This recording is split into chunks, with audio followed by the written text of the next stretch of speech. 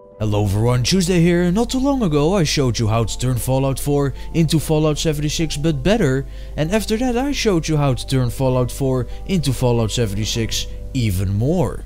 But since Bethesda is still adding new stuff and I still keep finding new mods, we will continue our journey to turn Fallout 4 into Fallout 76 because, well, we aren't done just yet. And the way I'm going to be doing this is by going all the way back to the day the beta started and make a journey to what the game is now. We will cover it all and leave no stone unturned because I promised to make this the most complete list of mods that turns Fallout 4 into Fallout 76, and I stick by my promise. So let's roll the intro and continue to turn Fallout 4 into Fallout 76.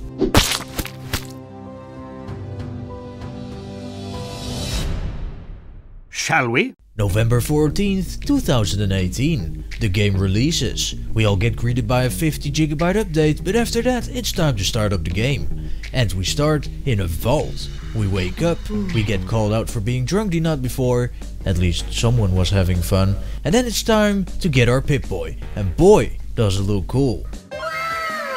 Introducing the very first mod of today, the Pip-Boy 2000 Mark 6, made by Neher. And holy crap, look at this! This Pip-Boy looks like it's been ported straight over. But here's the thing, it is not.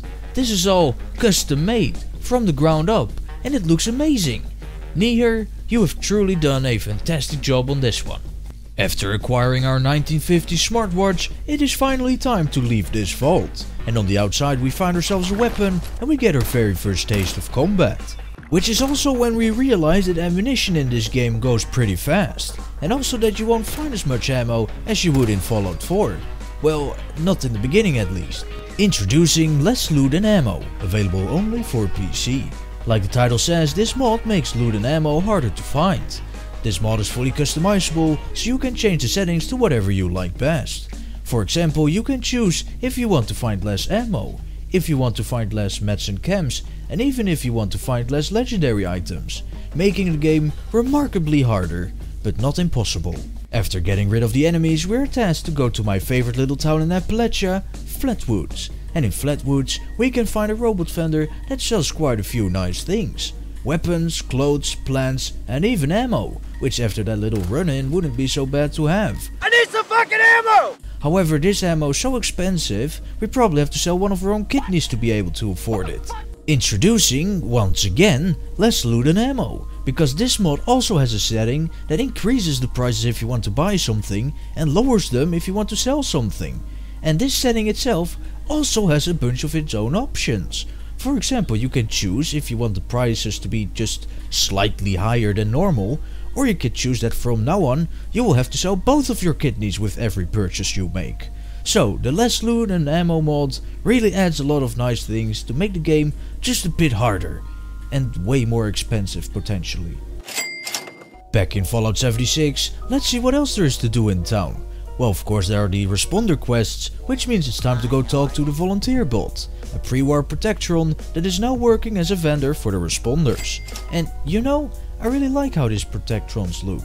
And this is not even the only version. There are a bunch of different responder Protectrons walking around the wastes of Appalachia. There are responder vendors like this one, but also in different colors. Then there's a responder medic, and there's even a responder Protectron with a police skin. Introducing Tuesday's Fallout 76 Responder Protectron Paintjobs, a mod I made actually, available for both PC and Xbox. This mod will add 5 different Responder Protectron Paintjobs to Fallout 4. Using the robot workbench, you can create a Protectron and give it a nice responder paint job. You can turn it into a green vendor, a blue vendor, a tan vendor, a medic and even a police officer. So if you like the responders just as much as I do, then this is the mod for you. Like I said previously, this volunteer bot is also a vendor, and we can choose if we either want to interact with it or if we want to make a trade. But then we notice that if we want to trade, we immediately go to the trading menu. No dialogue, no anything. Introducing Quick Trade, a mod made by Registrator 2000, available for both PC and Xbox. This mod will do the same thing plus a bit more. Now when you walk up to the vendor, you will get a trade option, which will lead you straight to the trading menu. However, if you're looking for a more realistic approach, then maybe the Quick Trade Redux mod is the one for you. Made by Dialbill and sadly only available for PC. This mod takes the previous Quick Trade mod and adds a bunch of new options. For example, there's now an option which disables the use of Quick Trade or Quick Inventory while in combat. There's also an option that disables Quick Trade or Quick Inventory while the person you want to be trading with is sleeping.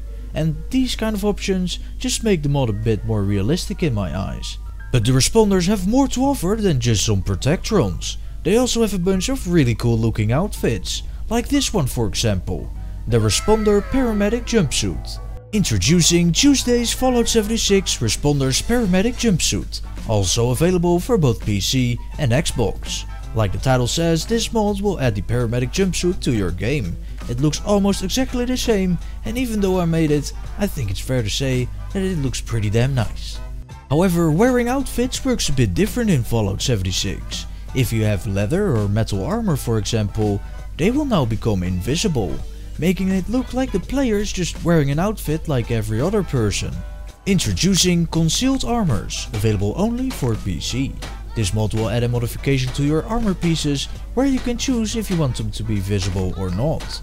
This way you can have some really nice looking mixes of both visible and invisible armor pieces. The mod works great and I really like the choice they've given us here, so yes, all in all, a very good mod.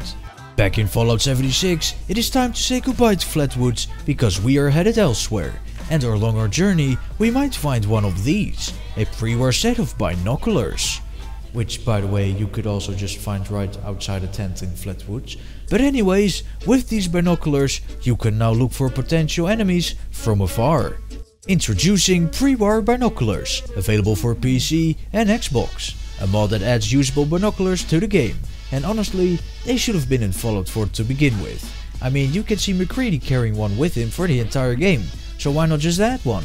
Anyways, besides adding usable binoculars to the game, it also comes with a bunch of modifications, such as 4 different magnification options, a lighter build body which is more stable, and even a recon module.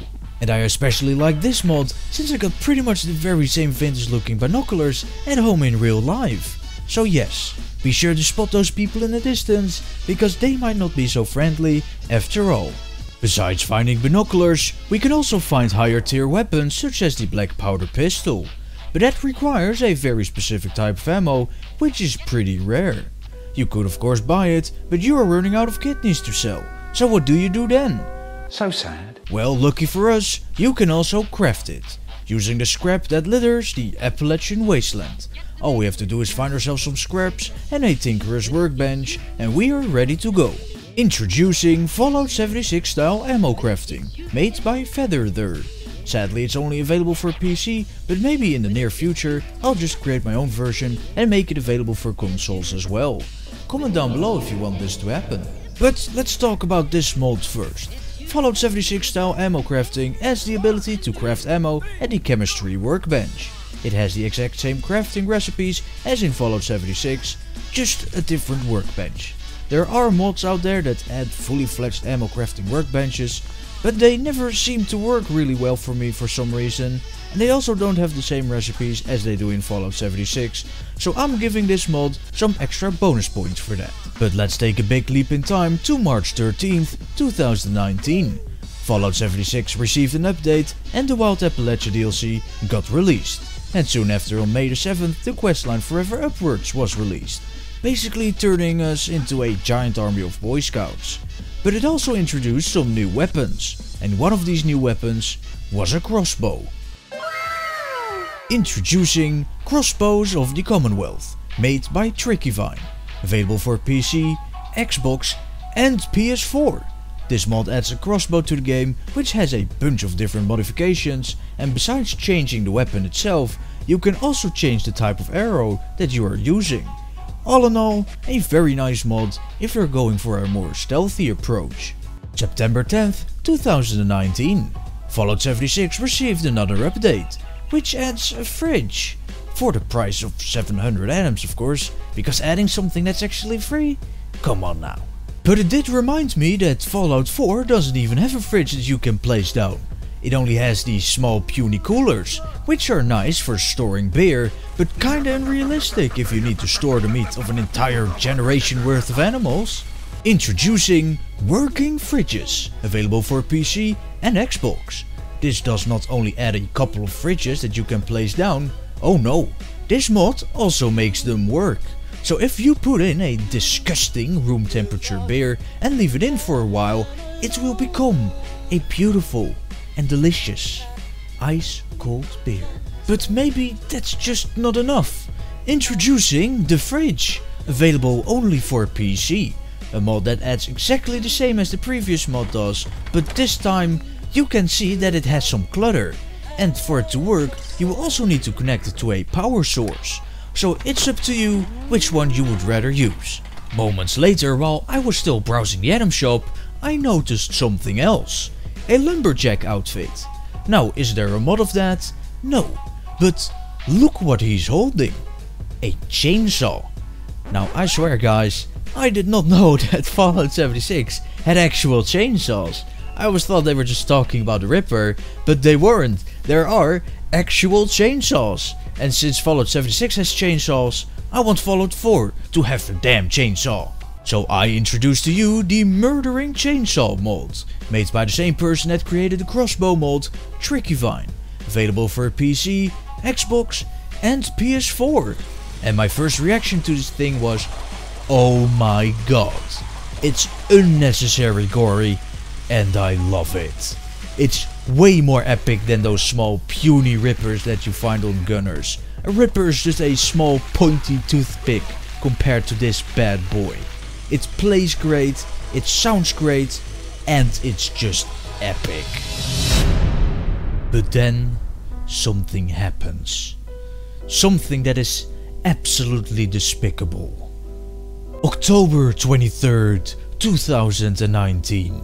Fallout 76 received yet another update. And with this update, Fallout First is introduced. The backlash is immense, but we aren't here to talk about how awful and disgraceful this is. I'm here to show you how you can turn Fallout 4 into Fallout 76 and how you can get some of the new items that were included with this premium subscription based bullshit. Because you see, one of the items that was added with this is an outfit called the Ranger Armor outfit, based on the Veteran Ranger outfit that comes with Fallout New Vegas. I don't know why it's in there, but it's in there.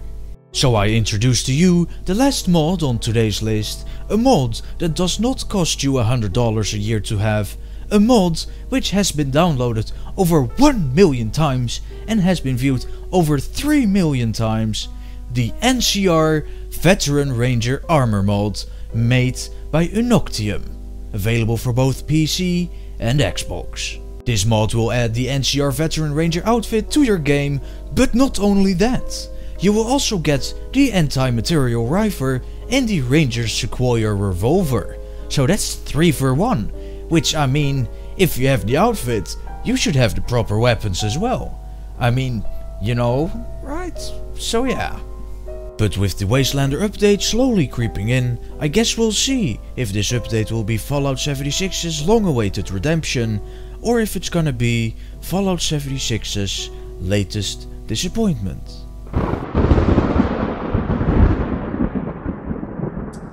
Until then, I want to thank you for watching. If you enjoyed, make sure to hit that like button, subscribe for more, and did I miss any mods, be sure to comment them down below to let me know. And a special thank you to my awesome patron Whipped Donald, and if you also want to be as awesome as Whipped Donald is, then be sure to check out my Patreon page. There are a bunch of different tiers, which each have their own benefits, so be sure to check it out, because I'm sure there's a perfect tier for you. Again, thank you for watching, my name is Tuesday, and I will see you next time.